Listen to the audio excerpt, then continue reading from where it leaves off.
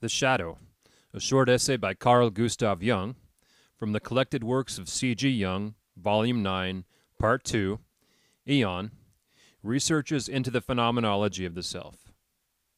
Whereas the contents of the personal unconscious are acquired during the individual's lifetime, the contents of the collective unconscious are invariably archetypes that were present from the beginning.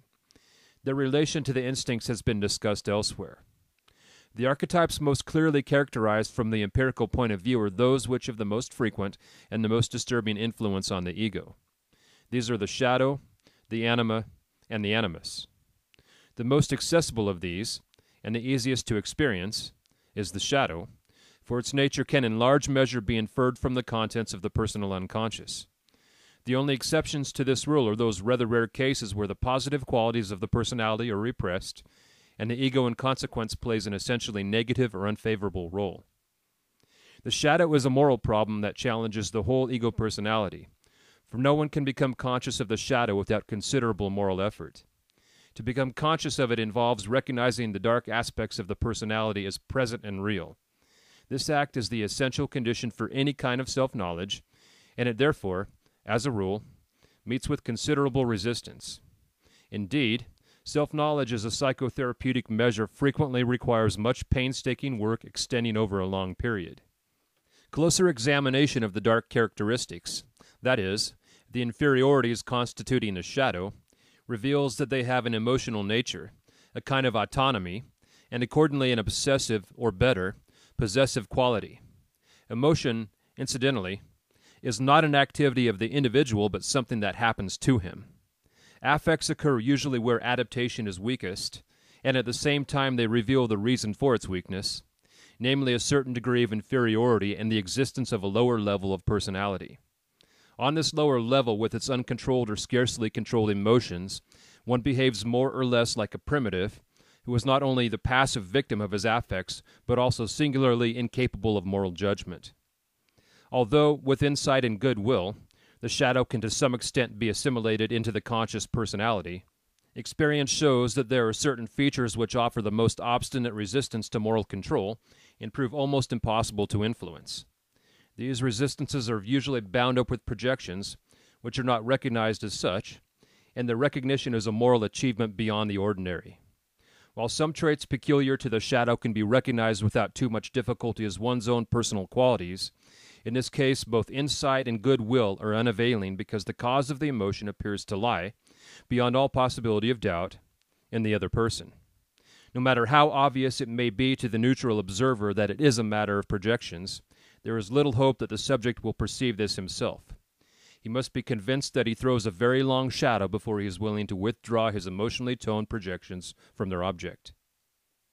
Let us suppose that a certain individual shows no inclination whatever to recognize his projections.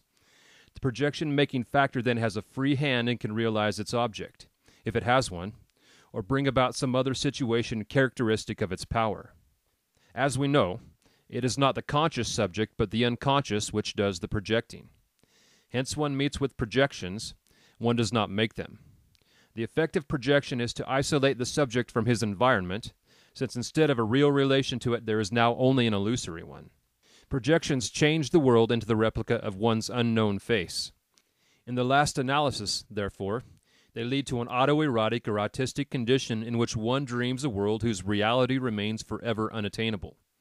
The resultant sentiment, de incompletude, and the still worse feeling of sterility are in their turn explained by projection as the malevolence of the environment, and by means of this vicious circle the isolation is intensified.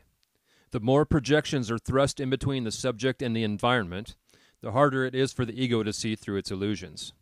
A 45-year-old patient who had suffered from a compulsion neurosis since he was 20 and had become completely cut off from the world once said to me, "But I can never admit to myself that I've wasted the best 25 years of my life."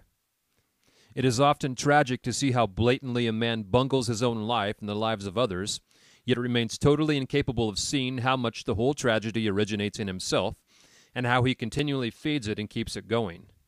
Not consciously, of course, for consciously he is engaged in bewailing and cursing a faithless world that recedes further and further into the distance.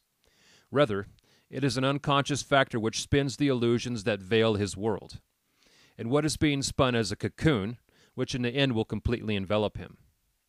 One might assume that projections like these, which are so very difficult if not impossible to dissolve, would belong to the realm of the shadow, that is, to the negative side of the personality.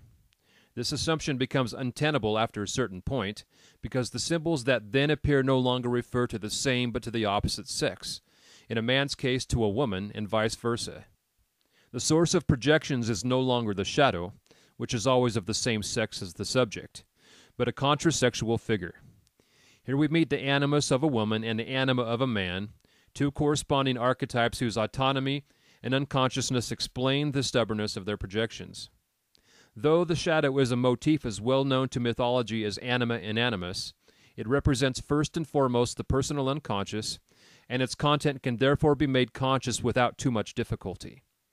In this it differs from the anima and animus, for whereas the shadow can be seen through and recognized fairly easily, the anima and animus are much further away from consciousness, and in normal circumstances are seldom if ever realized. With a little self-criticism, one can see through the shadow, so far as its nature is personal. But when it appears as an archetype, one encounters the same difficulties as with anima and animus. In other words, it is quite within the bounds of possibility for a man to recognize the relative evil of his nature, but it is a rare and shattering experience for him to gaze into the face of absolute evil. And that ends The Shadow by Carl Gustav Jung. Thank you for listening.